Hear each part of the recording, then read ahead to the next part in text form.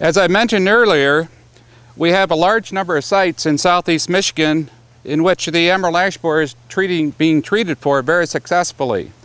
Today we're at the Edsel and Eleanor Ford estate, and there's a large number of trees here, including a large number of ash trees, and I'm standing by one here.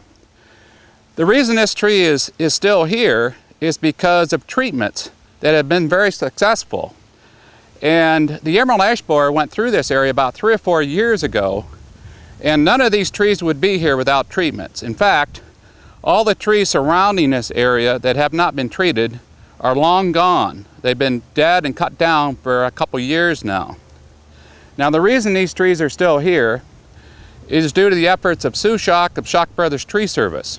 So let's have a conversation about what she has done here, and maybe we can learn something for when the emerald ash borer comes to you. Hi, Dr. Roberts. How have you been? Great, thank you. I think you've been very wonderful based upon these trees here. Now, I understand the emerald ash borer went through this area about 3 or 4 years ago. And so, given that a lot of the ash trees around this area are dead and have already been removed, what could you have done to keep these ash trees in such beautiful shape, given that some people are saying there's no control for this problem? In 2002, we met with the groundspeople here at the Ford estate, and we talked about the emerald ash borer and determined that the best plan of attack would be to go after the emerald ash borer in the larva stage, where they feed in the cambium of the tree. So shortly after, we sent a crew in here and injected 60 trees at that time, using the wedgel technique, applying pointer, which is Imidacloprid 5%, 1 milliliter every 4 inches at the base of the tree. Well, that's very interesting. So I'm guessing that you attribute the success here due to your treatments, but there's just a few ash trees here, but how big is this estate, and about how many trees have you treated?